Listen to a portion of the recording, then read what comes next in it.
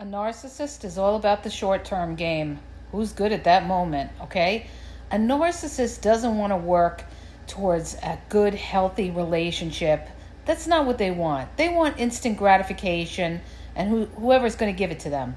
This is why a lot of times a narcissist will jump into a relationship with somebody, and it's not necessarily that they are their dream person or anything like that, because a narcissist always finds fault with somebody, but they're good for that moment, okay? They're filling some kind of void for the narcissist, and it's usually to have somebody. It's also because a narcissist doesn't want to be alone. So they'll, drum up whoever they can to have somebody, just to have somebody. And then they figure it's no big deal. They can replace them later on. So understand this. A narcissist, they don't wait it out to find the right person. They'll just grab whoever, hold on to them as a security blanket until they see somebody else they like better. Then they get tired of them, and then they look and see who else is better.